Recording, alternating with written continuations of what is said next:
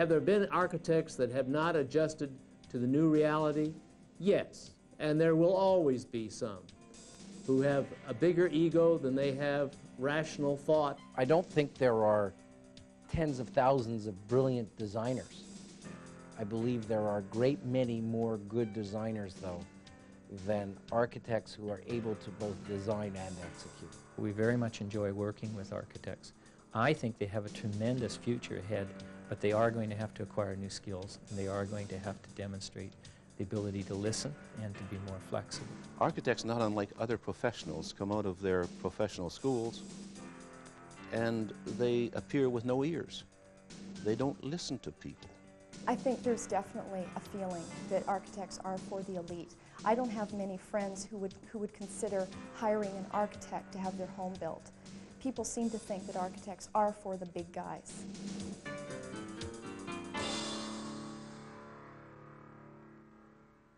Well, some pointed comments there.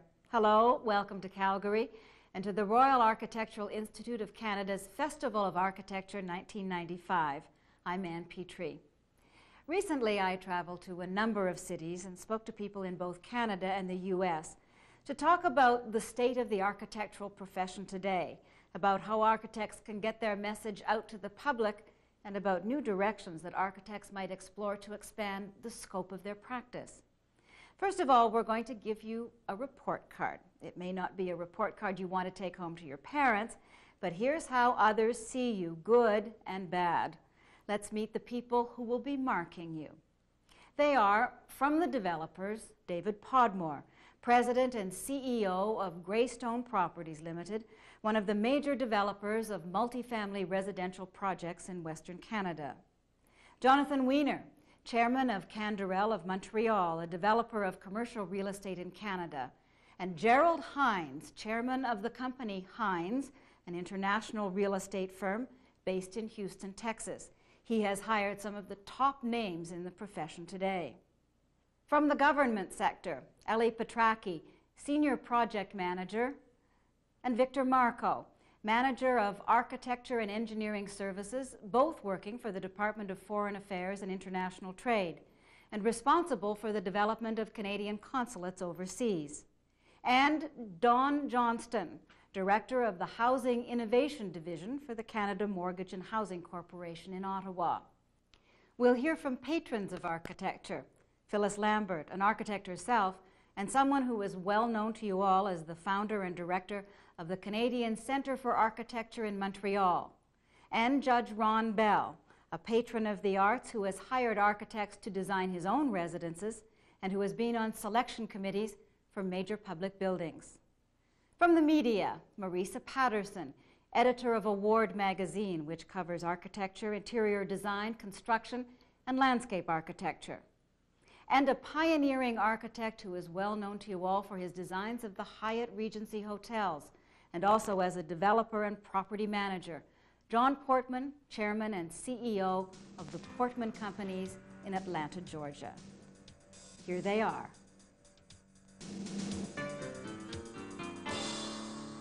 There are some wonderful architects who have tremendous design capability. On paper, there's a very pretty picture. Everybody's enchanted by the design, but they really don't have any concept or control of cost. They also don't necessarily have the ability to complete the technical drawings to perform to a budget. We don't select by the firm. More important to us than anything else is the experience and capability of the individual within the firm that will be specifically assigned to our project. And in fact, if there is a frustration with architects, it's to the extent that we aren't given service by the individual that we initially select, and where there isn't continuity through the process of design. And that, I think, is a weakness in many firms, that we find that we're switched from individual to individual that may not have the specific skills that we initially commissioned. I don't feel in the United States that they are held in disrespect. Maybe in Canada, because there hasn't been that team approach as much as there has been in the United States that's been developed. We've built a lot more buildings here, and that's why maybe the team approach has, where there's a knowledgeable developer with a knowledgeable architect and a knowledgeable client. The person who is going to build, it's just like the client who goes to his doctor or his surgeon. What they want is confidence. They don't want to be nervous about the situation. And I think for the last 10 years at least, the architectural profession has confused the public, and one of the reasons that this confusion has occurred is because the media, in its desire to create novelty and to attract attention, emphasizes things that scares the hell out of the client because they look so damn impractical. My experience with architects has been stimulating, provocative, and ultimately good. The most negative experience I had was the inability or reluctance of an architect to abandon this project to me, he wanting to keep it to himself. Architects sometimes want to put their own signature on things that other people are paying for.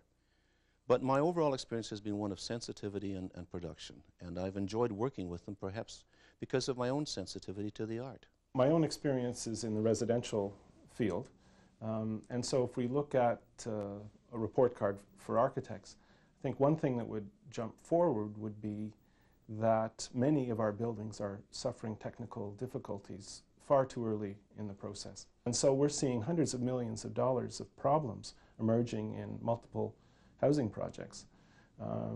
And when we look at the drawings to find out what was the detail that led to this problem, we find no detail, that the drawings are incomplete. And so the problem was left to some workmen to solve on a scaffold up 20 stories. And as a result, buildings are falling apart, and we're going to have to spend a lot of money to fix them.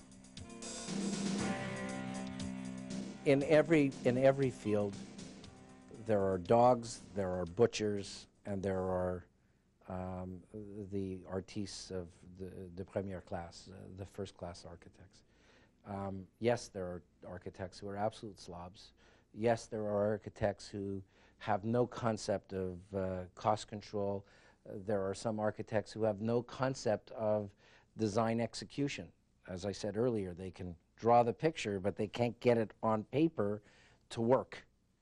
Or architects who have a brilliant design mind who have to wait till it's up and say, tear it apart, it doesn't look like I intended it to, because they really didn't work it out in the drawings. And then there's the architects who can execute well and can't draw or design. I think for the most part, architects are financially responsible. We're finding more and more the architects that we meet are gaining an understanding of the economics and the importance of controlling cost and projects. But there's certainly a long ways to go. I find Canadian architects excellent at the design and technology level. And there are really no setbacks.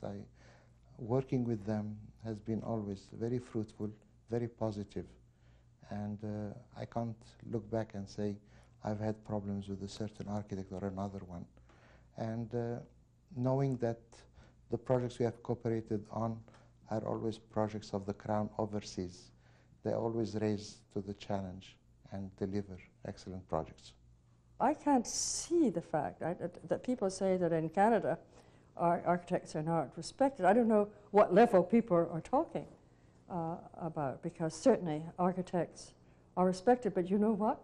You have to demand that respect. You have to create that respect. You can't just say, I'm an architect, therefore, ergo, you respect me. And you have to be able to show on what level your concerns are and how you can relate to the public and to your clients to be respected. We still do encounter, as unpopular as it will be to say, a certain arrogance amongst some architects.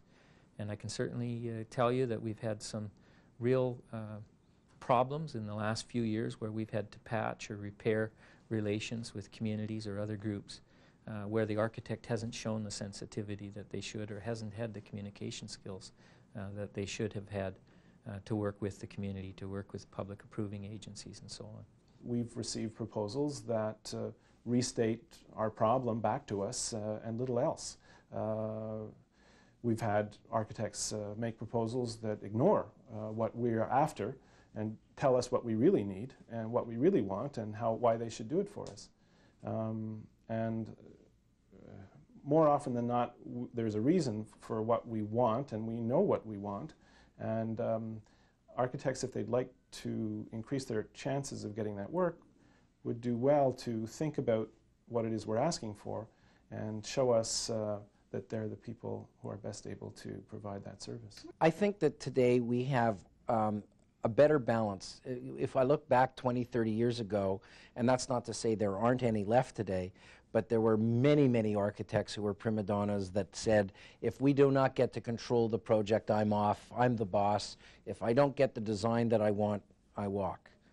I don't think that's realistic. It may be in certain environments where the budget is absolutely open, but I don't think that's realistic either at government levels anymore, because government purses aren't as open as they are, whether it be for cultural or other issues, or commercial. I have never actually personally been associated with a project where a corporation said to me, money is no object. I would love the opportunity as much as any architect would, but I don't think that's realistic. I don't think that the public's attitude towards architecture has changed. I think when the community is shown what really good architecture can mean to the community responds. And we've seen good examples of that in our own city in Vancouver. Most recent being the new public library. You know, the process of selection was initially criticized, but I think it's pretty hard in this community now not to find a member of the public that's really excited about the architecture of that new building. And on a very much smaller scale, we find in our own projects where architects work really well with the community or with the approving authorities and ourselves, we get a strong response from the community that's extremely supportive. When Canadian architects build for us overseas, they tend to over-elaborate based on their knowledge. They carry their designs to the nth degree, you might say. And when it comes time to have it constructed, and all of the drawings are accurate, they're as we would do it here, and they have followed all of our codes, and yet when it gets to a foreign contractor, they get a set of complete set of drawings that are perfectly done by a Canadian architectural firm, and they don't see it that way. And therein, they can't construct it that way. If you look at the architectural periodicals, etc., there's a lot of press given to aesthetics of an elite nature. And certainly these push us forward, and there is interest between architects in that. But there's a suspicion that, particularly amongst builders and others, that this is not so much in the interests of the client and more in the interest of impressing each other. Canada, like many other countries, is still a little provincial. And I don't mean small countries. I mean countries in Europe where this process has not been developed, where they have architectural competitions, where they'll have 8 or 10 architects competing without the input of the developer, and they have some very severe cost problems and practical problems, and it has not been developed to the same level that's been developed in the United States because of this last boom in the 80s. We built a lot of square footage, and we honed our process very, very well. And you don't have that in Europe or in Canada, as a fact. Yes, I think some architects are too passive. They feel threatened that if they take a position, obviously they will affect the completion date of the project or the approval of the project at City Hall, using the adage, you can't fight City Hall. But an architect, just as a developer, cannot fight City Hall. Architects as an association developers, and I formed the Urban Development Institute of Canada for Quebec. Developers through an association can fight City Hall. One cannot. But as a group, you can hide behind the group. You can make an issue as a group, and you can make a difference as a group. Architecture used to be one of the big three professions, along with medicine and law. I don't know if people really consider architecture up there with medicine and law anymore, and I think architects really have to think long and hard about why. Where have they gone wrong? Why doesn't the public see architecture as one of the professions to be looked up to and admired and respected?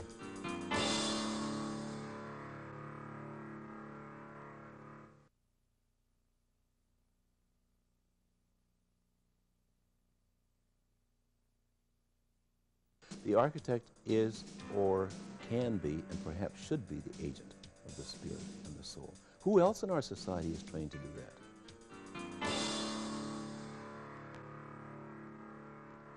As this session continues, our video participants will tell us what they feel the role of the architect is or should be.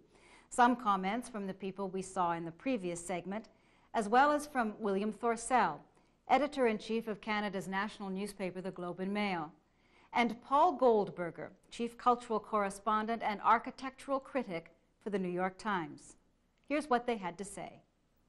Do I think that the architect's role has changed? Absolutely. When I first started in the business, the architect was king. He dictated what structural engineer, what mechanical, and they saluted every time they came in his office, and he would listen to no feedback. If he wanted an 11-foot floor and it was more practical to do a 13-foot floor, he got an 11-foot floor. Now, today, we hire our mechanical engineers, structural and mechanicals, and put them under the architect, but they speak to us around the meetings, and everything is on top of the table. They don't have to worry about being fired by the architect because we're the one that hired him. So we get frank discussions. Nothing's buried. We don't see the architect as the Renaissance man. We do see him as the maestro. We think he's important to help us choreograph a project. But he's got to be a listener. He or she has to be capable of taking our needs and interpreting them, we hope, in an inspirational manner. But above all else, has to be a team player, has to be sensitive to finance and to the costs of the project, and has to be sensitive to our timelines. I think that I want that person also to be able to understand the aspirations that we have, and to somehow, when the work is done, that the work itself enhances those aspirations functionally and expresses those aspirations symbolically and says something about our identity to ourselves as well as to other people. So I want them to solve problems and make sure that certain things can work well, functionally, and so forth. But I want meaning, and I want aspirations and meaning to be on show, meaning relative to this particular work, whether it's my home or my new newspaper building.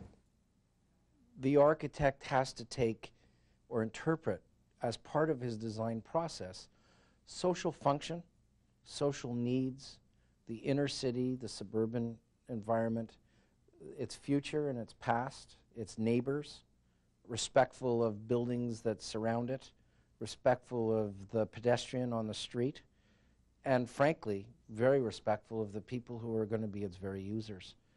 We found that good architecture is good business, because good business means an occupancy in a building that creates pride in the employees, pride in the city, of the city for that building.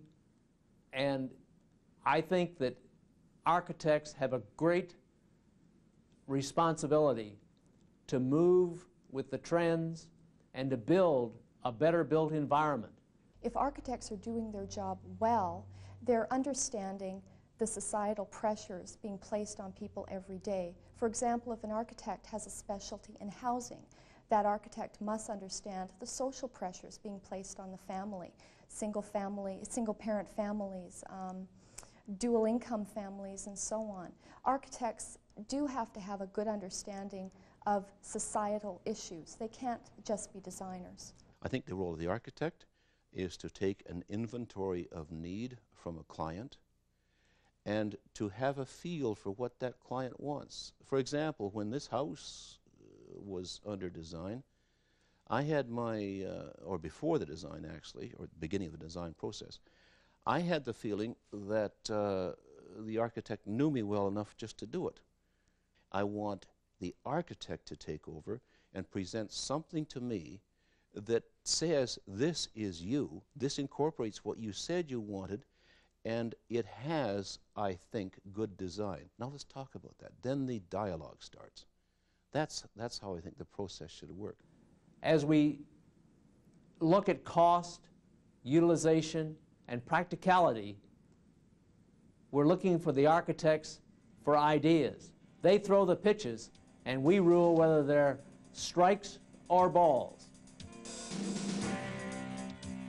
There's so many questions to be asked about where the site is to be, or if that's already chosen, what the impact is to be, what the person who's building that building believes that the impact it'll have on the people around it, the city, the people who work there. I mean, these are the questions that the architect has to bring out of the client and make the client think. No, I don't see the architect as a project manager. We're very much a hands-on client, and we see the architect as one branch, basically, or one hand in our operation, with the particular task of coordinating the design function. In terms of project management, which to me means on-site management, supervision of construction, preparation of budgets, cost control, he's a participant, but he's not taking the lead. I beg to disagree. I think more than ever the architect will be the team leader, and because of his background and because of his knowledge of all those components, he can keep the team together and guarantee the result. The architect on our team is the most senior member of the design team.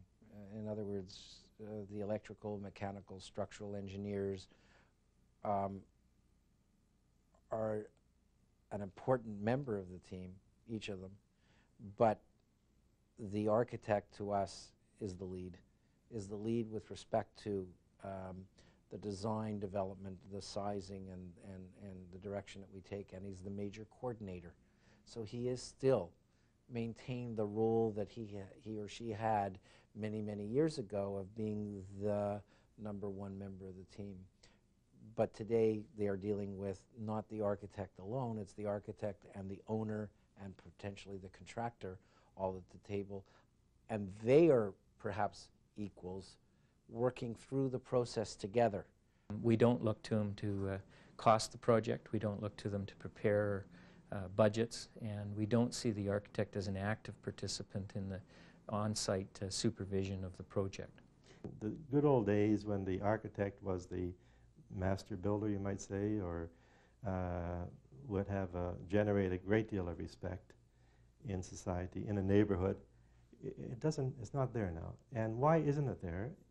During the time when they perhaps were busy doing Canadian work, for instance, there was entrepreneurship of going on just beneath their nose, and these were people that were not architects. They were people that were coming to clients and saying, look, we can do it, we can get it for you wholesale. Oh yeah, we can pick up an architect or something. We'll get everything you want. And there's been some very bad examples of what happened in that case. But they lost, the architects lost a lot of the ground. Architecture is an art. It is the art of how one makes cities. It is the art of how one makes people accommodation for the highest sense of well-being. That's what architecture is. I think architects should be involved in any public issue that involves the physical form of a community. Any public issue that involves the physical form of a town, of a village, of a city.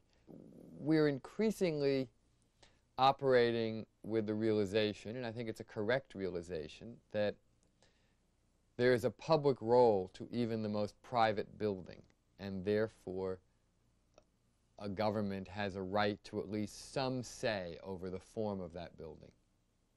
And the whole process by which that's reviewed and discussed is one in which architects should absolutely be involved. I think the word is responsibility. I think the architect has to broaden not only his scope of knowledge, but his perception, the public perception of his scope of responsibility. You see, the architect loses all respect. He loses the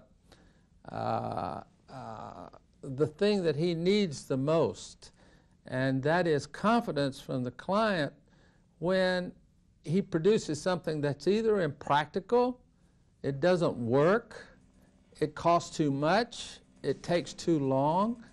He can't do that. I think architects in the future would benefit greatly from working in the construction field for a period of time, understanding firsthand the problems that can be encountered both in a cost and schedule sense, but also in the actual physical construction program. I think they could also benefit greatly by a real exposure to the economics of construction and development. By door working with contractors. You bring the contractor in as part of your team, and you discuss with the contractor.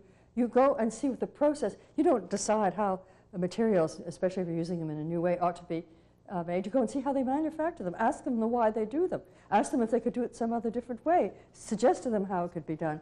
It's always this kind of, it's always a give and take with the contractor. Contractors are wonderful to work with. My primary interest has been, and always has been, in design, in how what we do really affects the context in which it sits, and how it makes a contribution not only to the project but to society in the past, present, and future.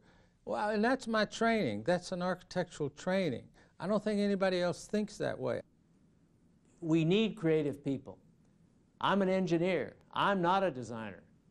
But I'm a critic, and I can tell whether it's practical or not, and so do our people. So I think there's an ever greater challenge for good design, because we want to build a better built environment to create a better social fabric for our cities, and I hope it can be for Nova Scotia, where my parents were born.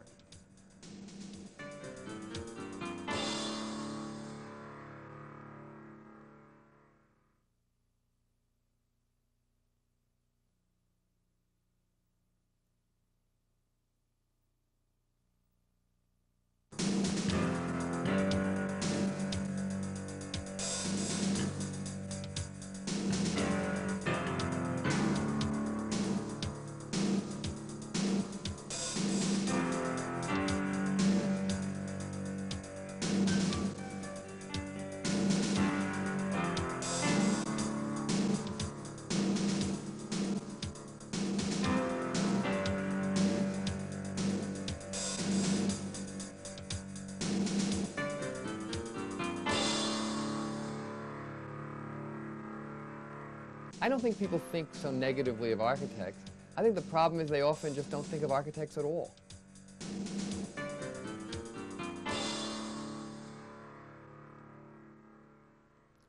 The public doesn't think of architects at all. Do you agree with Paul Goldberger? Is that how architects want it? In this session, we'll be looking at how you are seen by the public, as well as ways to make sure that they think positively about you. The first thing we want to find out is what kind of image and role architects had in the past, and how that affects the way they are seen today. We'll be hearing from two people whose writing on architecture will be familiar to all of you. Vincent Scully, Professor Emeritus at Yale University, who lectures on the history of art and architecture, and who is a well-known critic of the contemporary scene. And the man we just heard from, Paul Goldberger of the New York Times.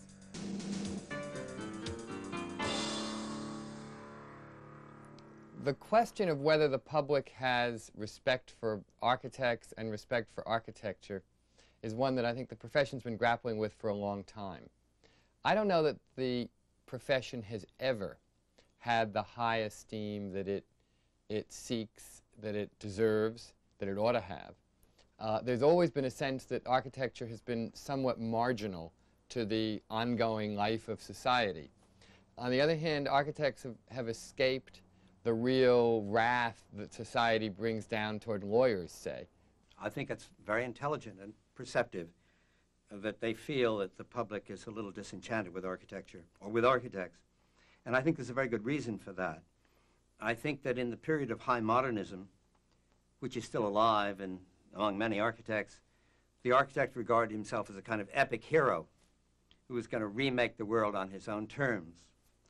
And out of those ideas came, of course, the frightful city planning ideas of American redevelopment, of throughways tearing our cities apart, all deriving from the visions of Le Corbusier and Hilbersheimer. Because wanting to be free, to be totally free, to be free as a painter, and specifically as an abstract painter, the architect came to despise everything which would limit that freedom. And those limitations mainly were the realities of the urban situation, the reality of cities, the whole structure of the city, which is, in fact, the proudest development of Western architecture is the slow, wonderful development of streets, sidewalks, sidewalk planting, houses on plots, streets, squares. This is the basic structure, the urban structure, which is the environment in which we lived our lives.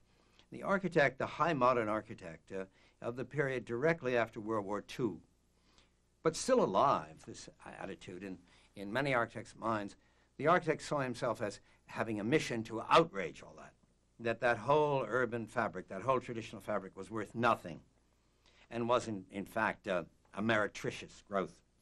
There was never a perfect age. There was never a golden age, but yes, there were ages when things were better. I think the late 19th century, the first couple of decades of the 20th century were all such times, but we paid a price for them. We built a very noble and wonderful public realm in those days. Those were the years when, particularly in the United States, but to some extent in Canada too, the public infrastructure was built very nobly.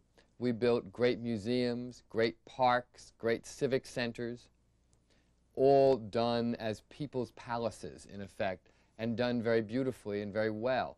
The same city of New York that built Central Park, the New York Public Library, Grand Central Terminal, Pennsylvania Station, many other great buildings, also was full of rotten, decrepit tenements that were even significantly worse than the kind of housing we have today. So we have picked up a little bit on social responsibility, not a lot, but a little bit at least, but we've lost something in the larger sense. Is it possible to have both? I don't see why it can't be. We're in a society today in which the rich have gotten even richer than they were before. The gap between rich and poor is larger than it was before. And yet the riches are not going to enhance the public realm as they did once before. The riches are going to enhance the private realm. And we really need a sense of return to the whole notion of architecture as a way of enriching the public realm as it once was.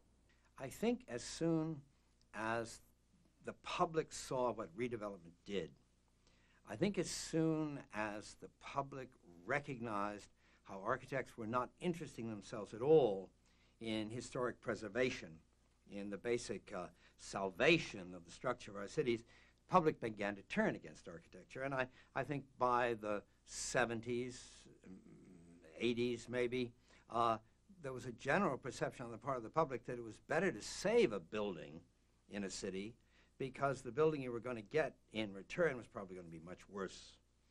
You know, one of the real sicknesses of the modern age, and it's worked in modern politics as well as in modern architecture, has the sense that our age is special and has to invent a style for itself.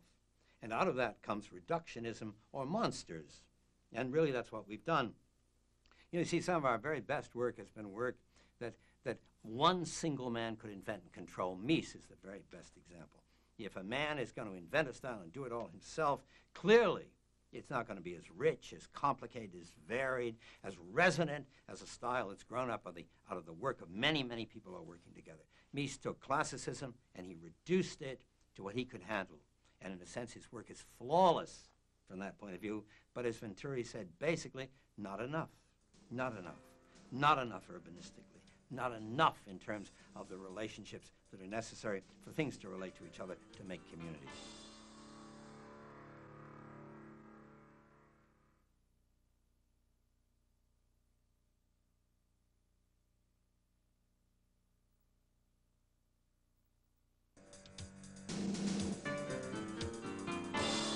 Architects are marginal to society because society is not concerned enough about the state of the built environment, about the physical world in which we live, and the way in which it can be made better. And I think architects have not done a good enough job in making society at large understand that they hold a lot of the keys to making it better. That's Paul Goldberger's take on how well the architectural profession is communicating its role to society at the present time. It's a vital question, and we'll hear again from Paul Goldberger, as well as from Jim Taggart, Director of Communications at the Architectural Institute of British Columbia, Marisa Patterson, editor of Award magazine, and William Thorsell of the Globe and Mail newspaper. People don't see architects as much anymore. Architects are, in a way, hiding behind their buildings or blending into the woodwork. We don't have the names that we used to. We don't have a Frank Lloyd Wright. We don't have names that the public can recognize as, yeah, I know that person as an architect. My friends are by and large educated people, and I don't know if they could name one architect in Vancouver except for perhaps Arthur Erickson. People don't know who the architects are. Architects are hiding somewhere. The star system in and of itself is also a danger because it does create a sense that architecture is only a matter of a few celebrities doing their buildings and getting into the magazines. And in fact, the reality of architecture is much more in its potential to affect the quality of life in an everyday way. I'm more concerned certainly with the ambiance of streets and cities and communities and what kind of housing we can build than I am with the latest thing by an architectural star, sexy as it may appear to be. I'm only raising the star stuff because it does have a way of juicing up the whole architectural culture and the public culture and reminding people of the role architecture can play in society at large. As an architect, I think there's a spiritual and uplifting component to architecture, and to walk into a grand space in Vancouver such as Erickson's Courthouse is to me still a very uplifting experience. I think what is difficult is that a lot of people don't understand why that is so. While people seem quite confident discussing harmony and rhythm and proportion and so forth in music, they seem far less so when it comes to architecture. And I feel that one of the duties that we have as a profession is to try and be part of that education process. And at the AIBC, of course, we have got an Architects in Schools program. We also have the Public Walking Tours program, both of which are attempting to translate the beauty of architecture into layman's language. I think architects have to reach out more to the public, have to get in the media more, have to make the media know that they are available to comment on various issues to do with development and design. Quite often, when I see a news report about a housing development, for example, going on in the Lower Mainland, or a new interesting structure, it's the developer who's interviewed, or the contractor. Often the architect is left out. By the same token, in consumer magazines, often in a story about a beautiful home, the interior designer is interviewed, but not the architect. Why is that? Are architects perhaps not making it clear to the media that they're available for comment? I think they have to let the media know what their areas of expertise are. I think a lot of journalists don't know. And they have to make journalists aware that they're available for comment. I've often found in the past a real frustration with architects and the media. and it has to do with the profession of architecture, and it's like doctors and lawyers. Apparently, they're not allowed to talk about each other. So if you say to an architect, we'd like you to write an op-ed page piece about something, where another architect's work is involved, where there might be some critical comment or something, they won't. They'll be disciplined by their profession for breaking ranks and saying things and so forth. I think if the association is not allowing architects to speak up about the built environment, then the association has to relook at things. I think one of the reasons that architecture as a profession is not well understood by the public is the public doesn't hear from architects. Architects aren't interviewed on television a lot. Architects don't often show up in magazine articles, except in trade magazines. The public doesn't really know what architects are about, I don't think. I think people need to understand what they do, what their areas of expertise are, and I think that will gain architects a great deal more respect from the public. We are now at a sort of second generation of our communications programs, perhaps even a third generation. We have tried to start with the Vancouver Sun project called House of the Month, where we try and feature an architect-designed house in the new home section once a month. We are having trouble in terms of members submitting schemes to us, but we do have a very successful precedent just south of the border in Seattle, where they've been running such a program for about 40 years. What that kind of vehicle does for us is it does two things. Firstly, by focusing on houses that are not necessarily the $2 million waterfront mansions, we are helping the public to realize that the services of architects can be valuable on the kind of homes that they may be wanting to live in. We're also, by incorporating an open house tour with each of these projects, we're giving the public an opportunity to walk around a piece of architecture in the company of an architect and to understand the role of the architect in that particular project. I think that's really very valuable. I think our readership, and partly because of the nature of our readership, which is an interested readership in general in life and in culture, certainly have responded very enthusiastically to our writing about design, architecture, fashion, cities, urban planning. And we need to do more of it, and we are doing more of it as a result, in part, and I think partly because of our own passion for it as well. So I think the field is more, is richer these days for this field of architecture and architecture in relationship to city life. I think that people are a little tired of the artifact alone kind of thing. They want to talk about architecture in the context of neighborhoods and cities and the broader social context. So if there are people in the profession who are more articulate and have things to say, I think they'll find an audience.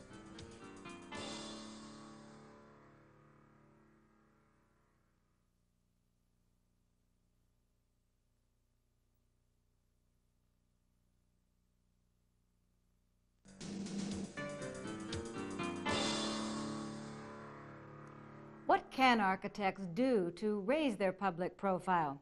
First, we'll hear from two critics who have opposing views about the future for architecture, but who each have something to say about getting involved publicly.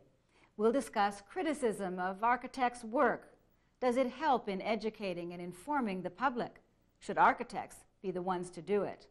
And some ideas on education programs and communication strategies, ways to make the public aware of the importance of architects and architecture in the world of the future. Here's what our guests had to say. I would say that on the whole, the outlook for architecture is for all other aspects of civilization right now is grim. And I see that especially in an American context. I see that in terms of the plight of the city at the present time. I see it in terms of the sorrow and the racism that have torn our cities apart. The future of architecture, I think, is bright because we are an increasingly visually literate society. We care more about the way things look, and at the end of the day, that's going to have to be good for architecture. But in the short term, it's going to be tough because we're also a society under tremendous pressure right now, and too many people consider architecture a luxury and not an essential part of the quality of life. architects can be good citizens too with their very special expertise, and they ought to be. They ought to be deeply involved in these issues. I mean, see, if the architect, it's very difficult for him. I understand that. He has to make a living. That's his fundamental thing. But, you know, I mean, an architect really ought to tell people what Walmarts do to Main Street, for example, what they do to the towns around them. Architects can be listened to, will be listened to by people. Well, what the profession has to do is continue doing lobbying as hard as it possibly can to do good work and to have a public role. The architectural profession has to speak out on public issues. I think it has to happen at a local level as well as a national and provincial level. And the more architects are involved in public life in a larger sense, the more their specific abilities and worldview will come to bear on the future of communities. There's a forum, indeed, for their participation. They can try to testify, for example. They can offer themselves to testify in the court cases that arise from these things. And there are, for example, there are a few people around this country right now who are making a small change by being assassins for developers and for towns, who will hire themselves out to say that this and that building, maybe nowhere near where they live, is of no historical importance at all, and get paid for it. Architects should always be ready to speak out on the right side, on the side of what they know to be the truth, like anyone else. It's not difficult. Unquestionably, architects do have to become more involved in public life and in the built environment and in the whole public dialogue. And to do that well is definitely going to have to require a willingness to talk about the reality of the built environment as it now is, which can sometimes mean saying pretty nasty things about colleagues' work, or even maybe about their own, but also praising work where it's good, too. Sure, to be part of the public dialogue does require a fair amount of willingness to be out there talking about it. I would like to see architects be more critical of architecture and the built environment. I know that raises touchy professional questions. However, I think that architects someone's got to be an advocate for the built environment. Architects, to me, are guardians of the built environment. They aren't just designers. If they're not going to speak up and say, this is an inappropriate development, this is not the way you do housing, and so on, if they're not going to do it, who will? I think architects have to be more vocal. Architects are not in the media because they tell you they can't go in the media. It's not proper for them to be controversial or to even call things as they see them in the media. They'll get slapped down by their local professional peer group. So I think that, you know, architects, we would like to see more architects engaged in some of the public debates over architecture and planning, and yet they are self-muzzled. So it's kind of hard for architects, I guess, to go to local papers and say, you know, find someone else to talk in an informed way about architecture, because the editor tends to go back and say, well, what about you people? What about you coming out and writing letters and op-ed page pieces or a column once in a while, and they'll all run for the cover and say, oh, no, we can't talk about issues in architecture in public. Architects often don't want to talk about their colleagues' work. Some do, some don't. Many don't because they feel it's professionally not the most responsible thing to do. I don't blame them. To some extent, that's right. I don't know that internal bickering within a profession is necessarily of that much interest to the general public, and I think it's often true that outsiders can come with a much fresher and more objective view and are often more articulate. I mean, architects, if they're really good at what they do, should do that. I mean, architects' job is to make buildings, not necessarily to make commentary about buildings. And it's good to have people from another point of view who have studied how you look at a building critically. But I think it's also very useful for architects to discuss their colleagues. And I think it's essential. I think that, you know, you have to learn how to say things in a way that is not offensive because you have to deal with issues. And if you can take those issues and take them out of necessarily say, okay, this presents this issue, but there are other buildings that have presented the same issue, and try, it takes a little bit of thought.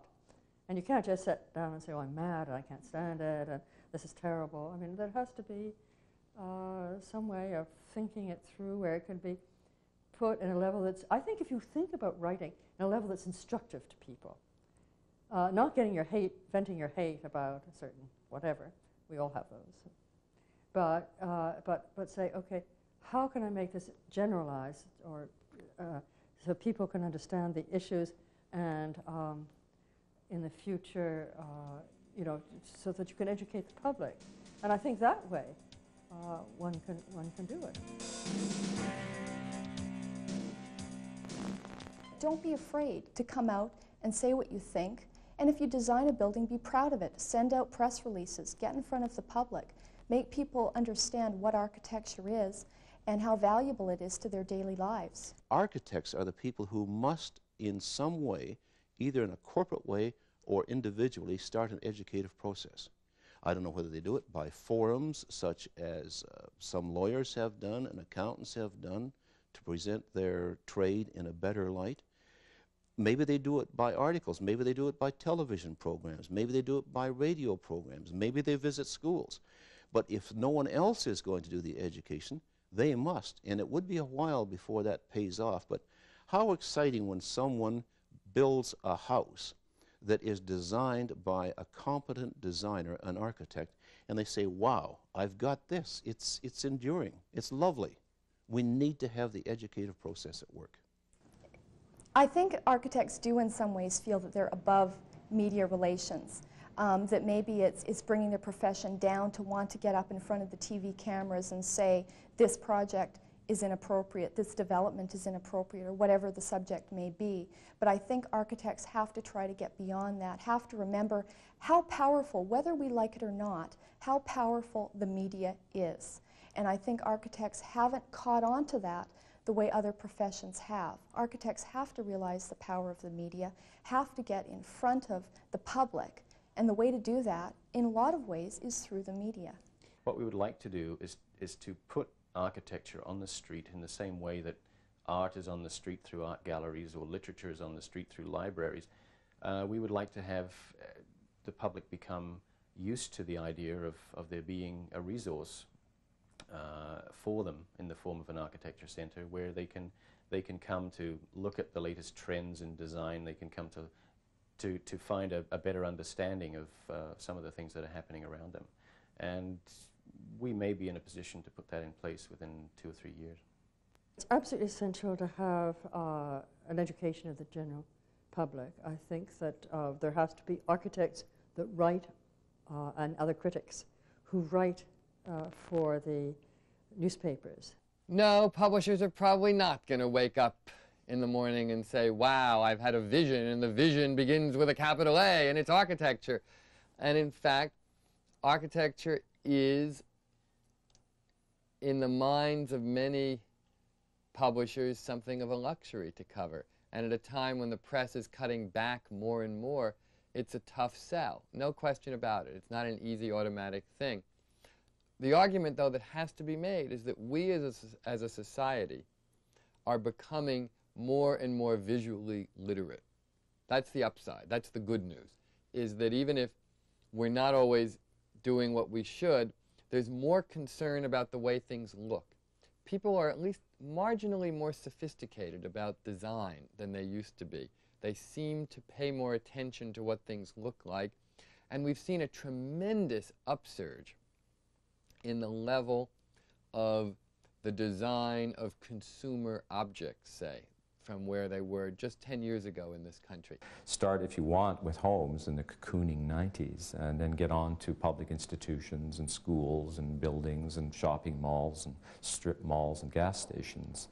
I think there would be a great appetite for that, but again, you need to be able to find the sponsorship for it, I suppose, and you need to be able to find people in the architectural community, or I guess others, who can speak intelligently about these things and make make them understandable and comprehensible to a wider audience. Cover design more thoroughly, cover the way things look, and knowing that people care about the way things look or they wouldn't be buying better stuff today than they used to be, and go from there sort of toward bigger and bigger things. Start with spoons, move to buildings, go to cities.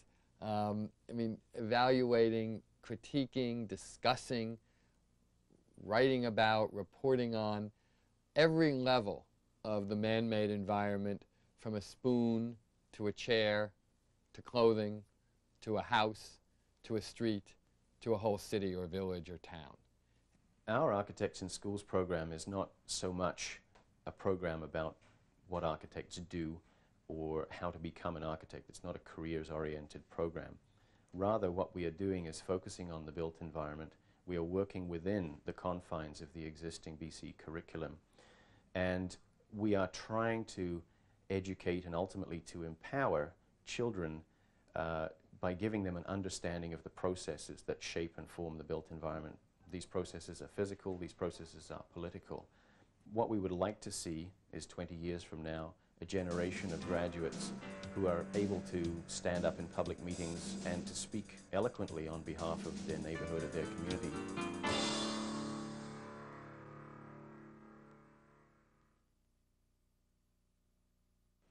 And now let's have a final word from Judge Ron Bell. Architects somehow have got to learn to infest our community so that their skills are observed, so that their talents can be used. And I wish them luck. And I want to say to people who have had the feeling that architects are a group aside and out there, that that is not so. Perhaps you are. Perhaps you need to know an architect.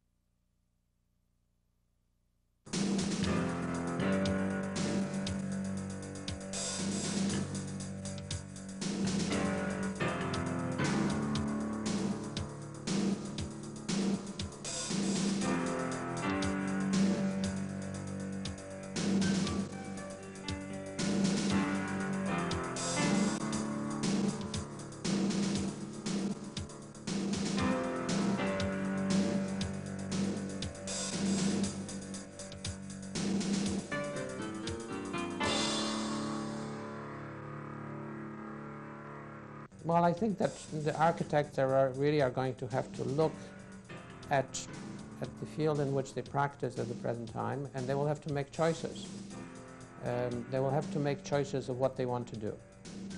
They can continue to practice the traditional kind of architectural work that they've been doing now for a very significant period of time, but to a great degree face a shrinking traditional market.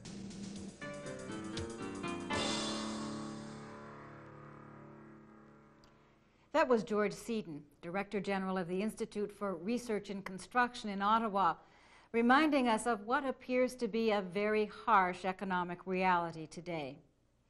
In listening to the comments for this session, it might be useful to remember that the Chinese character for crisis is made up of the characters for danger and opportunity.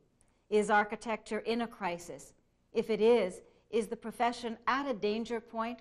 Or are things changing in such a way that there are new opportunities opening up to architects? We're going to hear from a number of people giving their opinions on what we are calling emerging opportunities. First, the controversial issue of design build. We'll hear from Jonathan Weiner of Canderel in Montreal, John Portman of the Portman Companies in Atlanta, Georgia, David Podmore of Greystone Properties Limited in Vancouver, and from Gerald Hines of the corporation simply called Hines in Houston, Texas. On the role and the importance of computerization in architectural practice, we'll hear from George Seaton and Jonathan Weiner. Social and cultural changes in Canada are presenting new opportunities for architects, but they also require perhaps a new way of approaching the process. I spoke with Marie Odile Marceau, a project manager with Marceau Evans in Vancouver, who has many years' experience in working with First Nations communities. And we'll see some footage of the Seabird Island School built for a native band in the Fraser Valley. Some architects say that Canada is overbuilt, and that explains the slowdown in new commercial developments. But what about the buildings that are already standing and starting to age? To look at the opportunities that they present, we'll hear again from George Seaton and from Don Johnston of the Canada Housing and Mortgage Corporation in Ottawa. And finally, Ellie Petracki of the Department of Foreign Affairs and International Trade will join Jonathan Weiner and John Portman in a look at the markets that are opening up overseas. Following the video, there will be workshops focusing specifically on design build, the environment, and computerization. But first, here's what our guests had to say.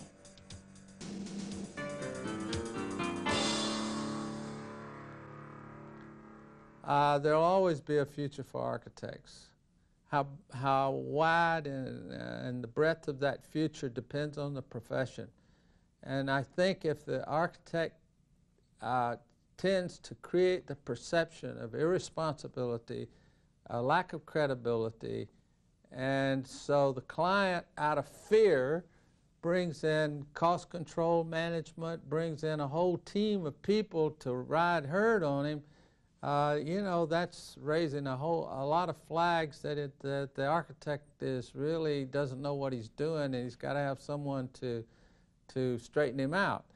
And that's a sad commentary on our profession.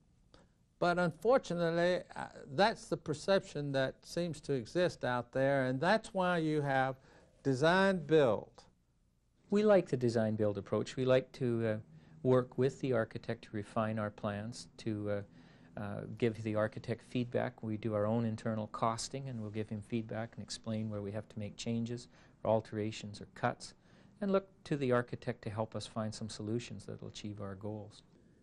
I think there's a lot of pitfalls in it because a lot of times the contractor is submissive to the architect, and because the architect brought him in, and you don't get that tension of equals.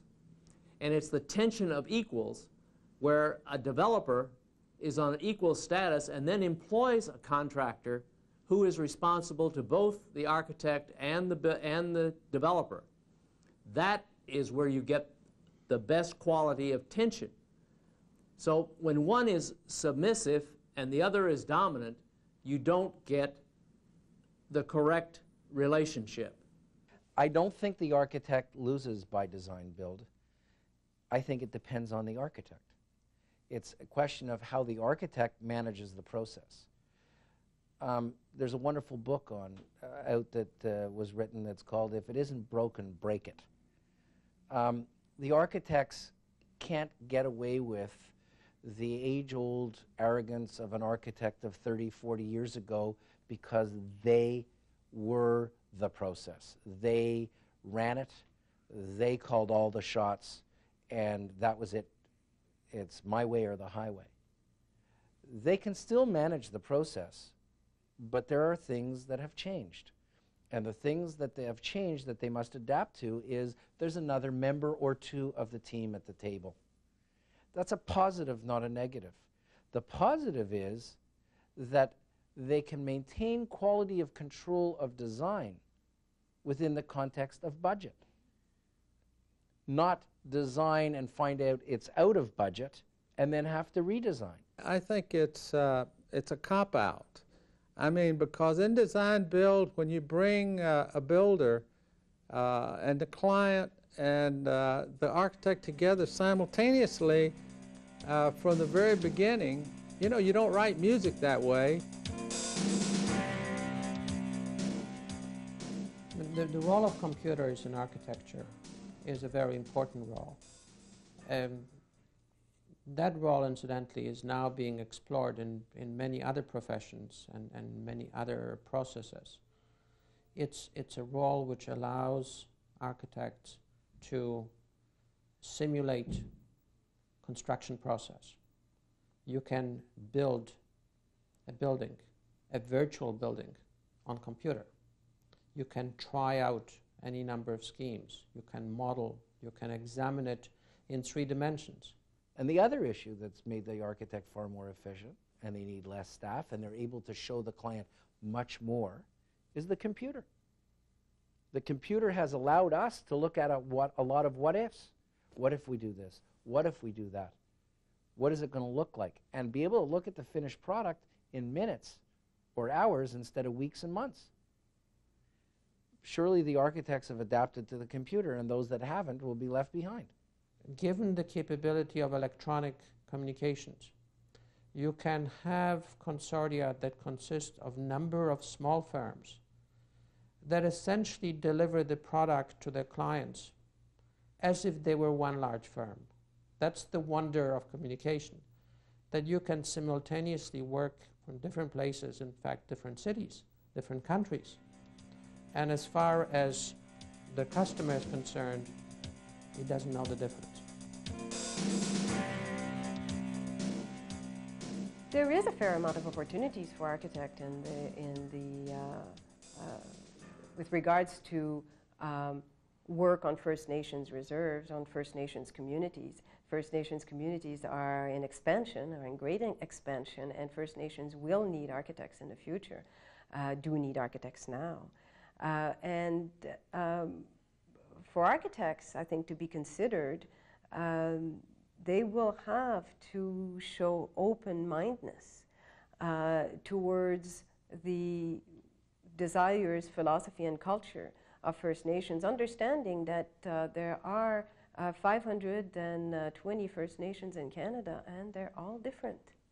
I had observed that buildings on Indian reserves were not often respected and were being the victims of act of vandalism. That's what we call today. But I felt that it was a lack of respect, a lack of love for buildings. And I felt that that was obvious. If people felt that they had absolutely no connection with a facility, why would they respect them? Why would they like that facility? And that was really the prime objective, was to instill a sense of pride, ownership, and respect towards a facility, was to ensure that the facility that they would get, they would feel it's theirs. I felt to accomplish that, the only way was to intimately involve the community in the process of designing and constructing the building. It's very important, because if it does not reflect these people, they will not like it. And a building that is not liked is a building that does not have a soul. I think I see a love for that building every time I go into it. People are extremely proud of it. Of course, it helps when you're being told that the building in which you school your children is an award-winning building, but it goes beyond that. They love that building.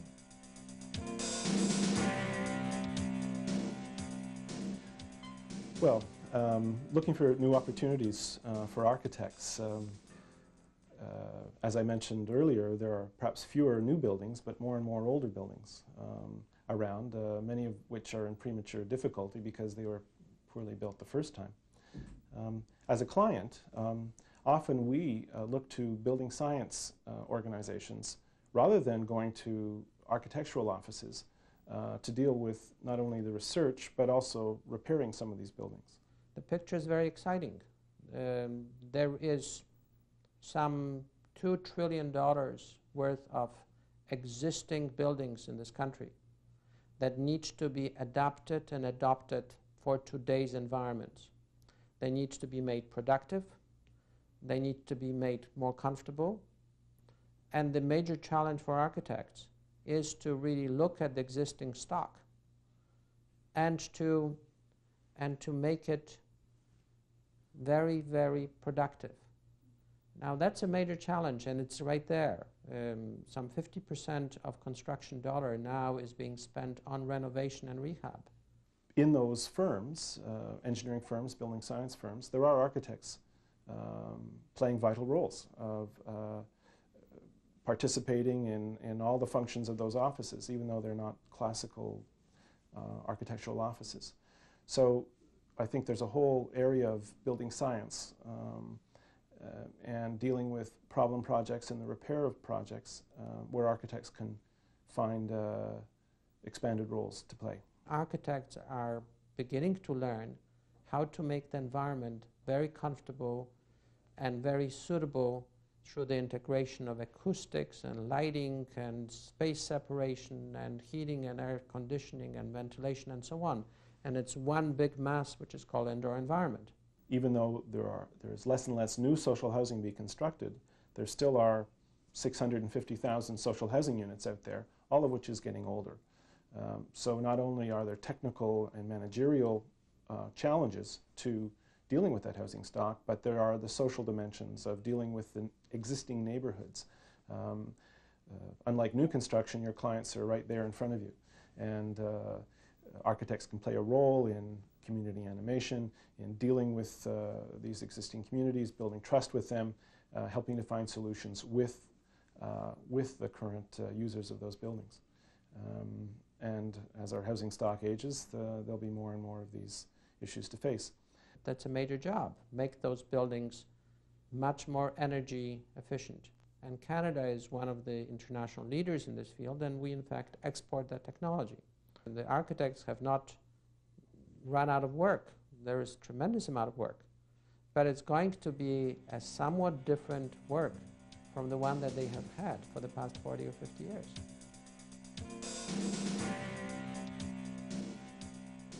With respect to architects doing work overseas, I think probably one of the most fabulous things we have in Canada is a tremendous international respect for our ability as builders. And that, when I say as builders, I include our architects and our engineers and our developers and contractors. I think the design built is a way of the future, but I'm seeing it also as something for opening new fields and entering the international market. An architect or an architectural practice, it's very difficult for them to pierce into the international market because it's so expensive. But a contractor or a developer can pierce and can investigate and can go and grab contracts all over the world. And then the architect can team up. I think the next 10 years in the United States is going to be slow. I think I think Mexico, once it gets over this currency situation, is going to offer a lot of opportunity. I think South America is going to offer a lot of opportunity, as well as Eastern Europe. We have been exploring all of those markets, and that's where the future is for the next 10 to 20 years. We have a great deal going for us and a tremendous amount of respect in the international markets. And I can only encourage the architects to really get out there, get on a plane, and get to South America or to China or to the FSU countries or to Russia. That is where the action is. It's unfortunate, but North America is mature relative to those environments. What we've seen is since 1950s, a phenomenal growth in construction and residential and commercial requirements in the North American environment. Well, all these other nations have awakened now, and they're going through that growth. And that's where those opportunities are. Well, that's it from our video guests. The architectural profession is certainly at an interesting point in its evolution. I, for one, will be watching to see where it all goes from here. We hope that these comments will help you in advocating architecture and architects. Good luck.